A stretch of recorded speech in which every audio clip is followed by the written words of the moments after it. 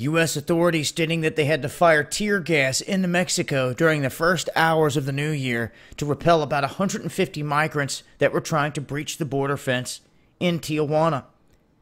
They're saying U.S. Customs and Border Protection put out a statement saying that the gas was used to target rock throwers apart from migrants who were trying to cross. This raises many more questions with other people that say, aren't you supposed to be stopping people from coming into this country, period?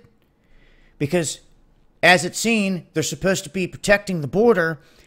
They're also supposed to be abiding by this process where they came out here recently and stated that anyone seeking asylum into this country would have to wait it out in Mexico, instead of here in overwhelming different areas like they have in El Paso.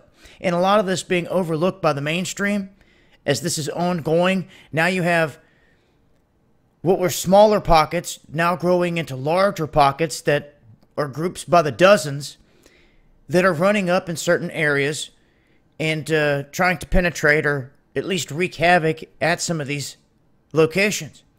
So they go on to state here that they watched as women were passing children over razor wire. I guess they did nothing to stop it. Or we don't find out who these people are exactly, how the flow just continually keeps on going. And they say that, they couldn't focus on them because they were busy firing these canisters at the rock throwers, which never came up close to the line, they said.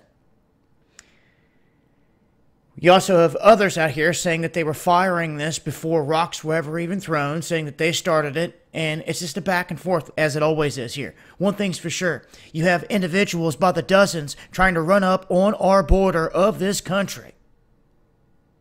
And this is what's happening. Just in case you missed it.